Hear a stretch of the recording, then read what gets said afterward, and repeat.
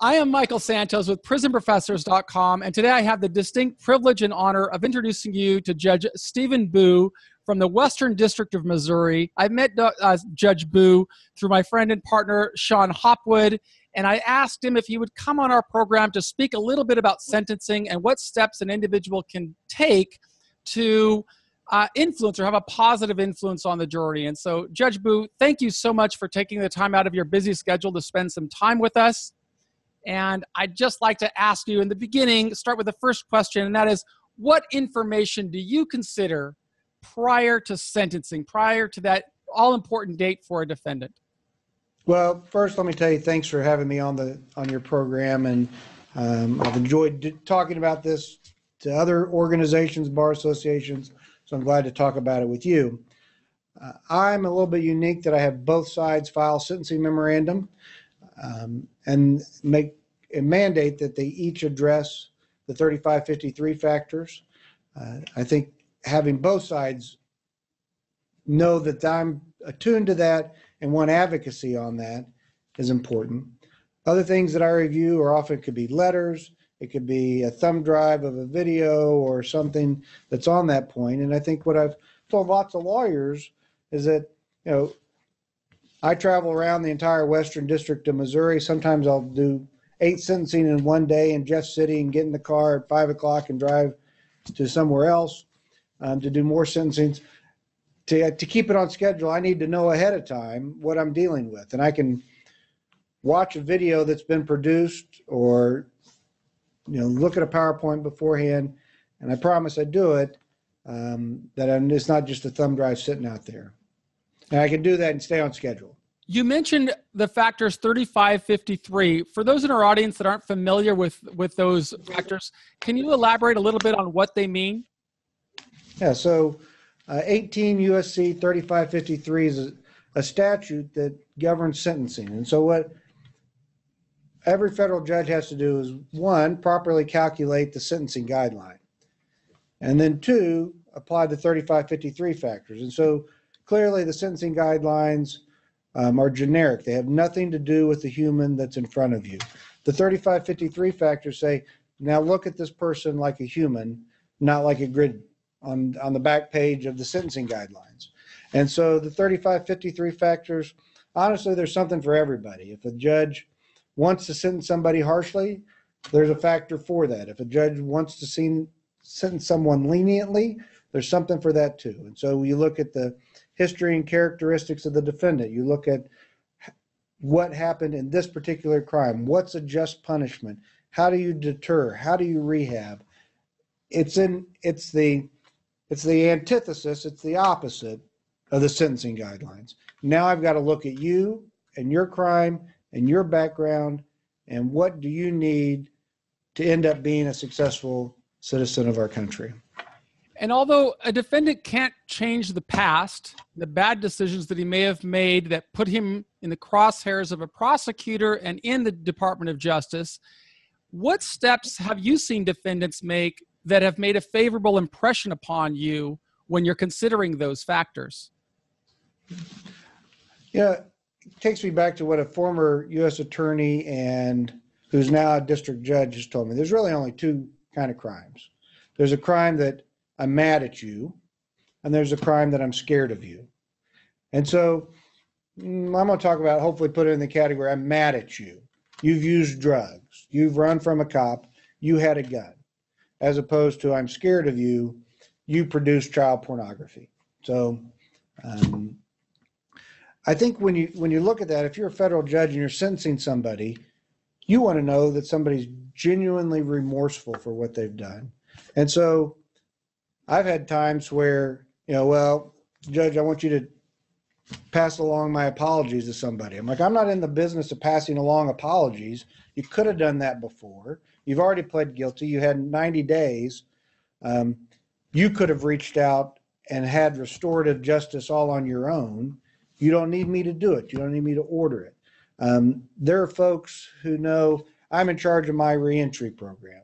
And so we have a relapse prevention program there in the reentry program that spells out things that say, here's how I got into this trouble. Here's the things, the factors that lead me to use drugs or lead me to make these bad decisions. Here's the people. And I've had people fill out the relapse prevention plan because they have thought about how they got there, the things in their life that got them there, and the things they're going to do to improve themselves regardless of what my sentence is. And so coming in and being genuinely remorseful and not just saying I'm sorry to everybody in the courtroom, but knowing who the victims are and trying to heal that regardless of my sentence, and just truly self-evaluate themselves and figure out how they got in this spot and start making conscious efforts to improve. When you spoke about remorse quite a bit there, and I know a lot of times defense attorneys will articulate the remorsefulness of the client. What type of weight do you put on a defense attorney's statement about the defendant's remorse? I don't want to say zero, but I'm up there at about 1% and 2%. Most of the time, I'm paying that defense lawyer, whether they're a public defender or CJA attorney. I expect them to do that. What is much more meaningful to me, and I believe most of the other judges that I know, is if you believe that that defendant is truly remorseful and given some thought about it. And it's one of those things, it's just like if your kid throws a baseball through your window and you say, I'm sorry, that's one thing. If the kid throws a baseball through the window and is busy cleaning it up and doesn't try to blame it on Bobby next door as a contributing somebody, but I'm fixing it and I really know what I've done here and I've thought about it and I can see how it's affecting you and others. That's really meaningful. And you can usually see it. I mean, not that federal judges have some special power to tell if somebody's saying BS or not, but there's a speech that I think every public defender gives every defendant. And if you repeat that speech, that's not real meaningful. But you can tell when somebody's given some thought that, hey, I realize that I've hurt somebody else, and that somebody else may be my kid, maybe my wife, maybe somebody else. Here's how I understand that I have damaged somebody else in this process. And even if they're just selling some small quantity of drugs to feed their own habit, they've damaged other members of society and caused hurt to someone else's family. And so recognizing your actions go beyond yourself, and you saying you're sorry is a lot more meaningful than the public defender or CJA attorney saying you're sorry. And in your experience, how frequently do you see defendants really invest the time and the energy to communicate that remorse to you? Is that something that you see a lot of, or is that something that you would like to see more of? I'd like to see more of it. I mean, to answer your initial question, I mean, I can probably count on one hand. I've been on the bench about 3 years. I can count on one hand where I was genuinely moved by somebody's apology that really recognized it, not just a check mark of the box. I'm supposed to say I'm sorry, I'm supposed to say this, and I'm supposed to say this, but a true introspection and thinking about how they got there, I think is pretty valuable. It's valuable for all of us, right? I mean, it's what they taught you in Sunday school, thinking about how did my actions affect others, and not just say I'm sorry, but to go about trying to remedy that. And, you know, a lot of times we talk about in some cases, in some jurisdictions, they have restorative justice type programs that try to put people together to heal that divide. You don't need an order to do that. You just need a pen and a piece of paper and it to be genuine. And I think most humans have the capacity to forgive and to move on. Sometimes defendants talk to us about saying that their defense attorneys do not want them to talk in court. And if that's the case, would you have any guidance for a defendant whose defense attorney is saying, I don't want you to prepare this lengthy statement of remorse for appeal reasons or for something else? And sometimes the defendant really wants to express that, but on advice of counsel, he doesn't do it. Do you have any guidance for somebody who faces that dilemma? Yeah, I think first one, really ask why. try to figure out what that is. Sometimes I wouldn't want a defendant talking either. And it has nothing to do with an appeal. It's because that person isn't remorseful and hasn't given some thought and feels like they're the victim, and hasn't owned up to their situation. Well, that could hurt you. That could really hurt a defendant to go in. So it may be the criminal defense lawyer saying, you're not in a state of mind that will be advantageous in your sentencing. If it's for an appeal purpose, that's something, a whole other avenue, and you don't want to mess up an appeal. But at least in my district, we're close to 95% guilty plea rates. So we have very few trials, and that doesn't come up a whole lot. So that's an outlier. So I'd really would want to ask why. I'd like to do this. I've heard it can be effective in my case. Is there something that I'm doing that makes it not advantageous for me to stand up? Many defendants also express a great fear of speaking in front of a courtroom. Does it have the same movement for you if they take the time to write out their narrative and their introspection and what they've learned from this process, or do you only value the allocution statement at sentencing? I've seen it both ways. I think anybody who stood in front of a federal judge to be sentenced should be nervous, right? I mean, that's the proper emotion. So if you're not nervous, there's something wrong. So being nervous and writing it out and reading it can be just as powerful. And I've seen that several times. I had a case the other day where the defendant couldn't read it. She started breaking down. I'm like, would you like me to read it? Yes. Would you like me to read it out loud? Yes. So I read it out loud. I know there's some judges that, can't tolerate a tear in the courtroom. I'm not happen to be one of them. It's not that those are bad judges, but I understand that it's a very emotional process. And so if you need to write it out, great. If you can't write it out, that's great. I even had a woman who, she was terrified, and nobody, government, prosecutor, probation officer, said she could ever really talk in public. And so what they did was, part of her allocution was trying to show, here's where I've come from. Here's the house I was raised in. This is the miserable place that I still reside. Here are these issues, and here's my kids. And they just had her narrate it at the attorney's office.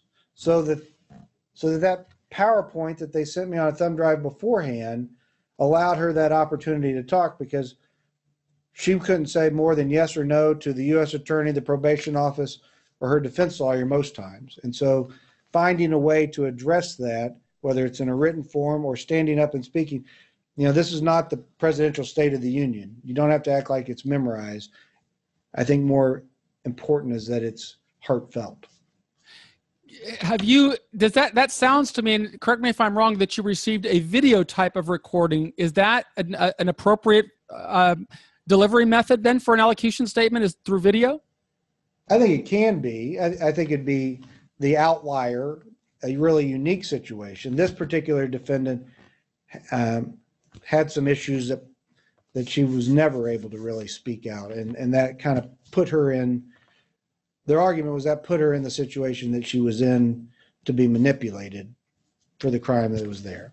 So I think it can be, and I think it can be part of an allocution. I don't think any of us want to turn this into a 60 minutes program, but for every case should be individualized. And so in an individual case, if there's something somebody wants to show me, and the quickest and most effective way is to have a 5-minute video with it narrated by different people to explain the situation, and they send it to me beforehand. I got a thumb drive on my desk right now for a sentencing tomorrow that I'm going to go back and watch and look at the things they want me to, because that's the most effective way for the defendant to tell their story. Now, obviously, the U.S. attorney is going to get a copy of it too, but I'm willing to look at something to allow someone to argue their issue. Can you describe a situation where you went into a hearing, a sentencing hearing, with one idea of what you were going to impose, and received an allocution at the hearing that caused you to reassess either upwards or downwards at the hearing itself? And so obviously you and I have had this scheduled for a little while, so I've been thinking about those precise issues. Literally this week, I had one where I upwardly varied over what I thought I was going to give when I walked in. I told my staff I was going to give one thing, and I ended up giving an additional 40 months. It was a child pornography distribution and production case. And I ask a series of questions when we walk in about the guidelines, because that's the first thing I'm supposed to calculate. And so I asked the defendant, have you had an opportunity to review the PSR? And he said, yeah. But from the get-go, it was a negative impression. So most people understand that federal judges are given an enormous amount of respect. Deserved or not is not the question, but that's what we're used to. We're given an enormous amount of respect, and people stand when we walk in the room, and we're yes, sir, and no, sir, and I try to do the same, yes, sir, and no, sir, to people. So from that very beginning, if that's off, if people aren't treating everybody with respect, then that hurts somebody. And an allocution is an opportunity for somebody to say, I've recognized what I've done is wrong, and here's how I'm going to try to make amends to my victims, and how I'm going to try to make amends in the future and change my life path. And so if you don't do that, then you're missing out on a piece of advocacy that is essential to the case. You have a constitutional right to it. And everybody has an opportunity to talk. And so if you don't take advantage of that, it's missing, right? So it's this important part of what we expect in a sentencing that's missing. And so I've seen lots of times where somebody, each judge is different too, right? So you got to know your judge. And in knowing your judge, knowing their background, talking to your lawyer about it, talking to guys that you maybe meet in the jail, but almost none of those guys, if it's pre-sentencing, will have been sentenced. They've been sentenced and then moved out. So getting to know a little bit about your judge is helpful, and then understanding that, okay, I can come in and if I'm genuine and I really have tried to figure out what I did and how I got here and the things I can do to address that, I vary down really. I vary downly when I truly can understand somebody's situation and take kind of that anger out of the equation. And you take anger. Some of them are really good about, okay, Judge, we know this was horrible. We're giving it to you. This particular action was horrible, but let's put it in perspective. Don't diminish the bad thing that was done, but try to put it in perspective. And that's done effectively, then there's not the anger from the sentencing judge to vary upward. Mm-hmm. So many of the people who go to prison or are charged with crimes have financial matters, and there are victims of financial crimes. To what extent does it move you if a defendant strives to make a payment toward restitution even before he or she was sentenced? Does that have any influence on you? He knows that he did wrong. He's trying to make something back, even if it's a nominal amount, selling his car or doing whatever he can to say, I want to make things right with the victim.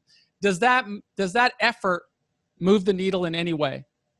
Yeah, sure it does. And I think it's one of those situations where recognize genuine, not some made up fix, but if there's been a genuine recognition that what I've done is wrong, and I'm genuinely going to go out of my way to fix this, and I'm genuinely going to be apologetic, then a genuine effort to address those harms is always meaningful.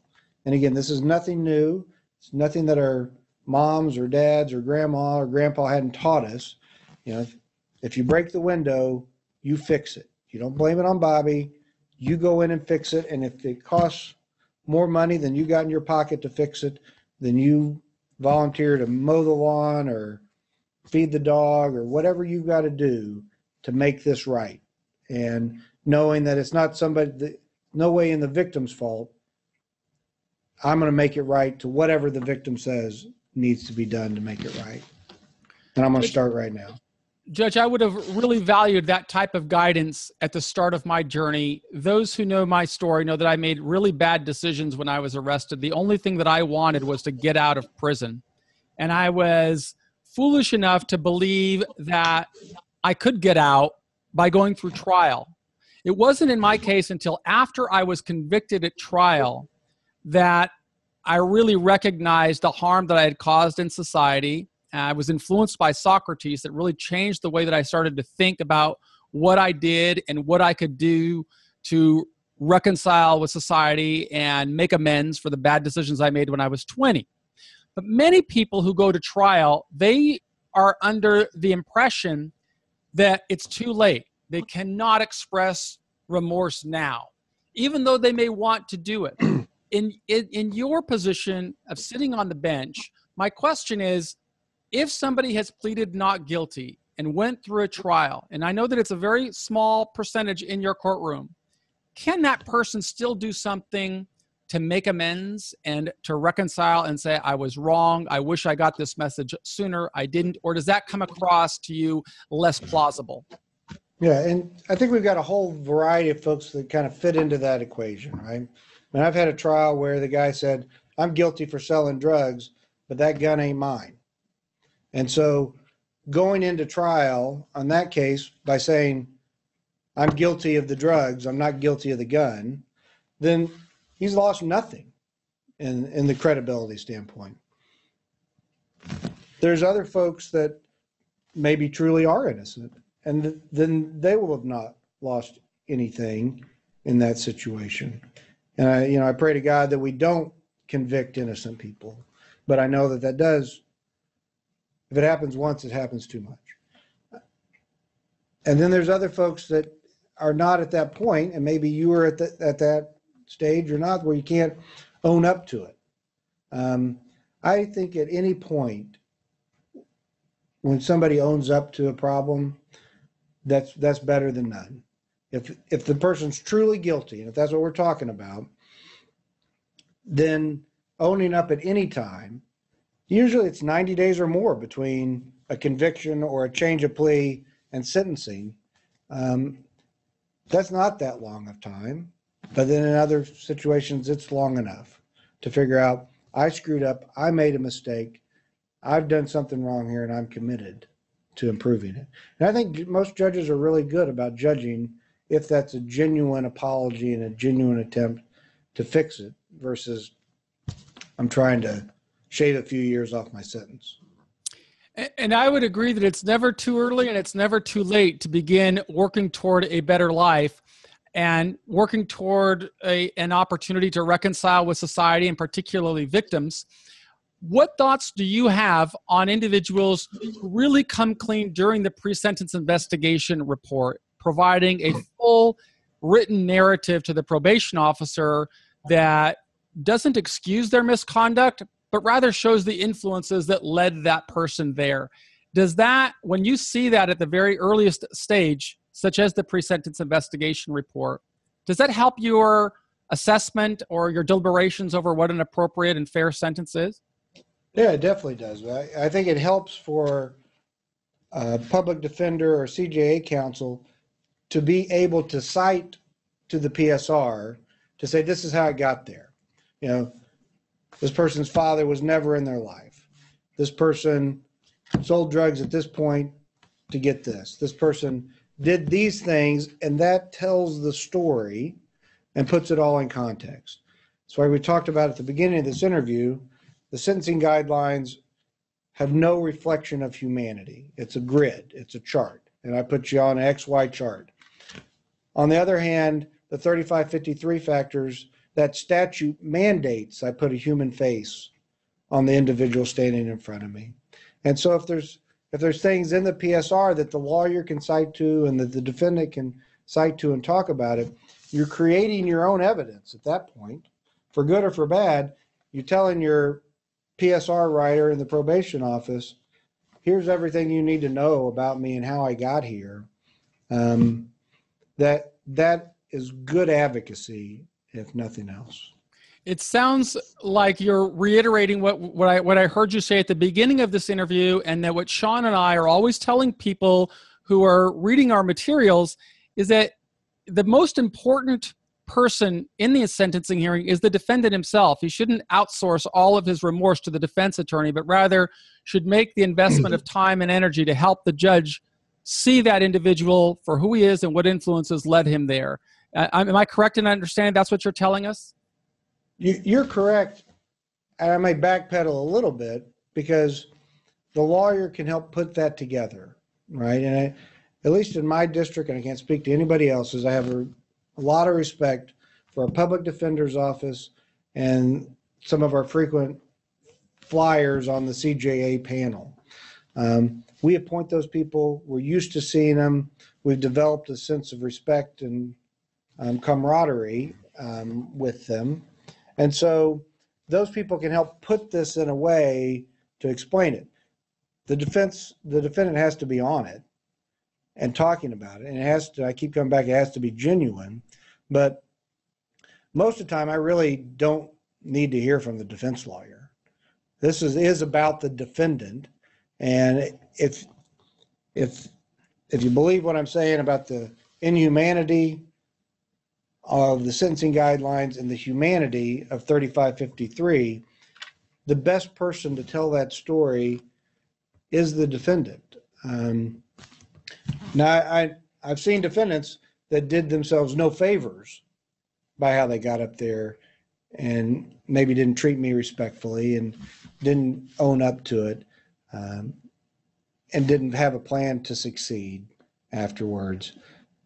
But I've seen plenty that have been good advocates for themselves by allowing me to get to know them a little bit. And Judge, what influence do character reference letters have on your decisions at sentencing? I've read that as one of our early questions. I've had 67 in one case. That's too many. 67 character references are too many. I don't need the whole community, whether it's a white-collar crime or someone who's been selling drugs. I work with a lot of folks who are trying to become judges in the state and federal system, and I encourage them, people who want to become judges, figure out who in the state of Missouri, it may be the governor. In different states, it may be senators that help pick the judges. Figure out their best friends and make a connection with them. Figure out what that judge cares about. If you're a criminal defendant, don't bury the judge in 50 letters that they can't read and then they start skimming over them. Give them meaningful letters. So if there's somebody in your life that can really talk about your early stage and how you got there. I had a sentencing this week where they developed a relationship with a psychologist that really knew them and could talk about that person in a way that said they've owned this and they know what they did is wrong and they've got a plan to move forward. So, 5 is probably as many as you can really come up with. If all you're going to say is this guy's a really good guy and he screwed up and please go light on him, I don't need 50 of those. A couple of those are okay, but I'm looking for somebody genuine, somebody that really knows that criminal defendant, somebody that really knows how they've progressed through life and how they've progressed since being arrested. They can tell me there's genuine remorse and there's a genuine plan to move ahead. In what ways can expert testimony during a sentencing hearing influence your deliberations about an appropriate sanction? Does that have any value to you? Yeah, and it's rare. Most of my criminal docket is drugs and guns. But in certain cases, I think it is helpful. Obviously, we're going to know about that beforehand because the vast majority of cases involve public defenders and CJA folks, and so they normally have to seek leave of court to get those experts approved. But there are mitigation specialists and typically higher sentence sentencing guideline range cases that can be really meaningful, that, figuring out where they got in trouble and how they got in trouble in grade school and in high school, and this path that led them down that way, and then what is actually needed to fill in that gap. I think it is helpful. But like I mentioned before, we keep our cases moving, so I need to know about that beforehand if that's coming at me, so I can either watch it the night before on my computer, or we can make the time in the sentencing hearing to hear from that person. There's a little bit of an oxymoron or a contradiction. This is the most important day in a defendant's life, and I understand that. I've got to keep cases moving and can't give everybody every day, the whole day. And so finding that balance, and me understanding that it's the most important day in that defendant's life, and that defendant understanding I've got two other guys that feel the same way that we're going to hear today, and mutually respecting each other and the limits on that is important. Judge, when you, after you sentence an individual and they're sentenced to the custody of the Attorney General, and they go into the prison system, on rare occasions, they have an opportunity to come before you again for some type of resentencing, some issues. How does their behavior in prison, can that have some influence on your decision if you have the opportunity to reassess this candidate several years later? There's enormous considerations. I see it all the time. We've just gone through a rash of people who've been resentenced based on armed career offenders and other situations that come in front of us. If somebody's in federal prison, they've had no violations, that tells me they'll have no violations when they get out, which is what I want. My fairy tale view of the world is that the sentence in the Bureau of Prisons is supposed to be the punishment aspect of it, and that supervised release is where we hopefully give people some skills and support and some monitoring to make sure they generally follow the rules of society. And so if you've not had any problems in prison, my thought is you won't have any problems when you get out. And so it allows me to take a risk. It allows me to take a risk if you had no violations on supervised release to be removed from supervised release early, maybe after a couple years of doing everything positive. I've seen letters where people have spent a year pre-trial at some small county prison waiting to come, and they've developed a positive relationship with the guards and have volunteered in the kitchen and done positive things there. And the guards have greatly appreciated, and not become a character reference, but just said, Steve has done everything we've asked him to. He's gotten up early and he's worked in the kitchen and he's been a positive influence on the other inmates. Well, that's pretty darn compelling. That means you can play by the rules, and you're going to get out. I mean, there's very few people that get life. You're going to get out, and you're most likely going to be back in front of the sentencing judge if there's ever a screw up again. And to have a clean record in prison is an enormous positive star in your crown. Judge, you've been very gracious with your time, and you've responded to all of our questions, and I know that our audience will learn a great deal in listening from you. You are telling the people exactly what we try to convey in Prison Professors, that it's never too early and it's never too late to begin sowing seeds for a better life. And I really want to thank you for spending the time this afternoon and sharing your wisdom with our audience. Mr. Santos, I appreciate you having me on. It's a distinct honor. I mean, this is one of those times that we as a society, this is us. This is we're governing ourselves. This is our democracy.